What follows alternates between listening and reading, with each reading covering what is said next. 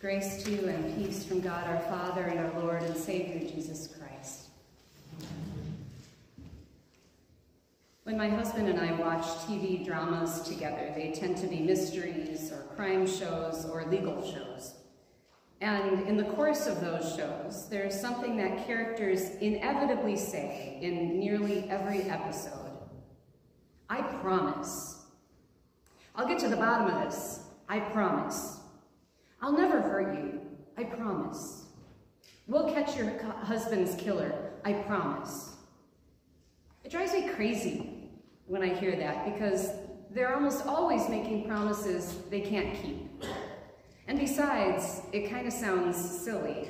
In most cases, there's absolutely no reason for the character to make a promise to the person that they're talking to. Do you go around saying, I'll put my cart back in the cart corral? I promise. I'll never be late again. I promise.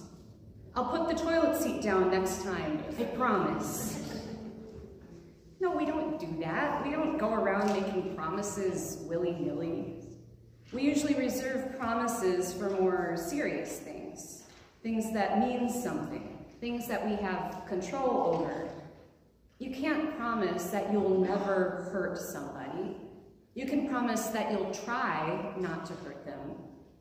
So when I hear characters on TV promising this and promising that, I think, yeah, right. And I mumble, promises, promises. And that makes me sound pretty cynical, I know.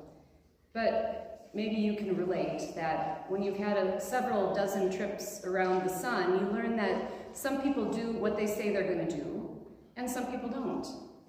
Some people do stuff without having to make promises, and others make promises that they don't keep. You learn that sometimes the word promise is a positive, reassuring word, and sometimes promises are empty, prompting the cynical grumble, promises, promises.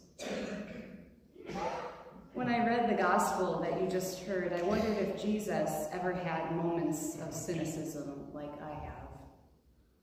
Did Jesus ever hear people say that they were going to do something and think, promises, promises?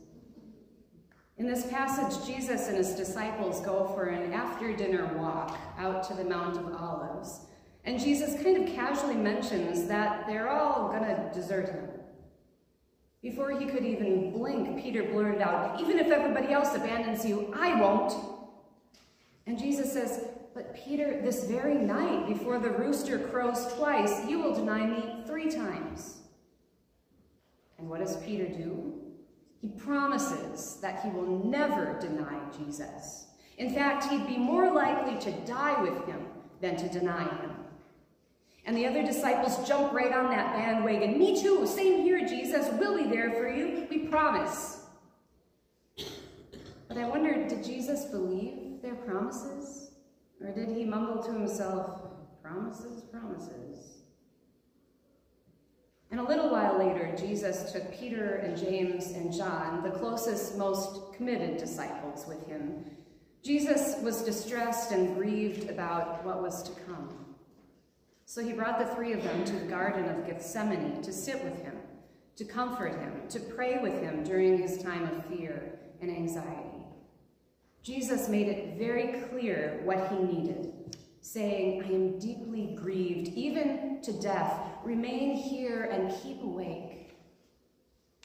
It's a reasonable request, right? Very clear expectations. And the disciples nodded their agreement. Of course we can do that. This was the perfect opportunity to prove their commitment to Jesus, to show their faithfulness to him, to live out their promise to Jesus by being there for him in his time of need.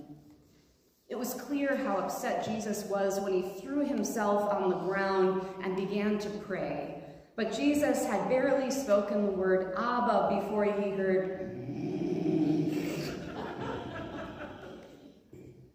Okay, so after a big meal like the Passover, I understand a quick nap.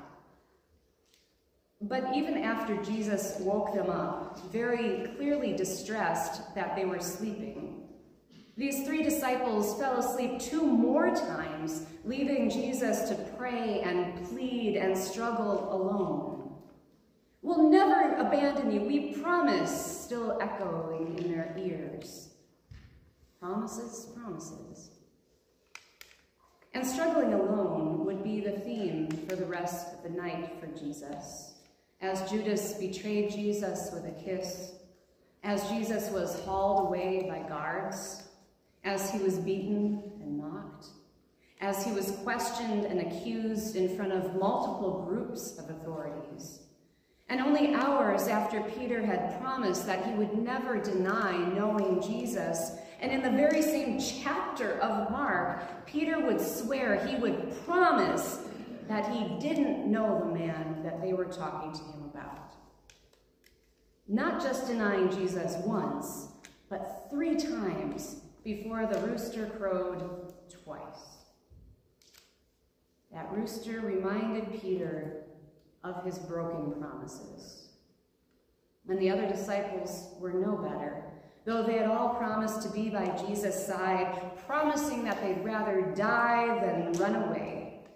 Their promises turned to promises, as they ran away and hid.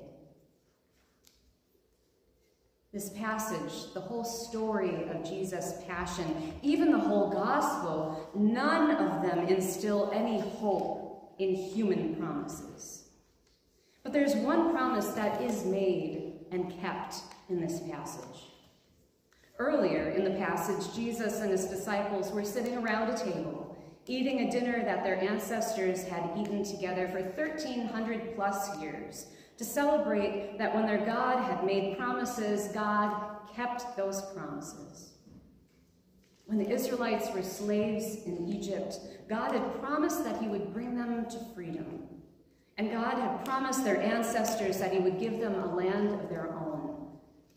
God kept those promises.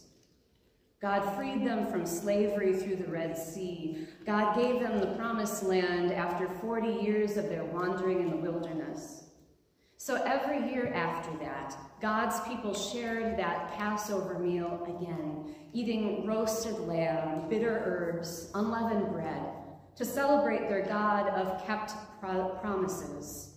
They drank wine to remind one another of God's love and God's faithfulness through the best and the worst of times. And it was during that meal of kept promises that Jesus broke bread and raised up a cup of wine to make another promise, a covenant promise like God had made to Abraham and to Moses and to all of his people. Jesus said, "This is my blood of the covenant, shed for you to forgive your sins." In those words, Jesus made a promise to give his body and his blood for the forgiveness of all. And Jesus kept that promise, dying just a day later, dying for us, giving his body and blood for our salvation. Jesus knew that we humans aren't perfect. We make promises that we can't keep. We often break our promises. We struggle to turn our words of promise into actions. And that's exactly why Jesus came, to live out God's promises, not just in his words, but in his actions. Jesus came to be God's promise of love in the flesh. Jesus came to prove that in a world filled with promises kind of moments, we have a God who keeps his promises no matter what. Tonight we will gather here to once again receive God's promises, to eat and to drink Jesus' covenant with us, to be reminded that God's promises to us are for forgiveness, for love, for life, and those promises are forever, and those promises are for you. Amen. I invite you to rise as we sing together.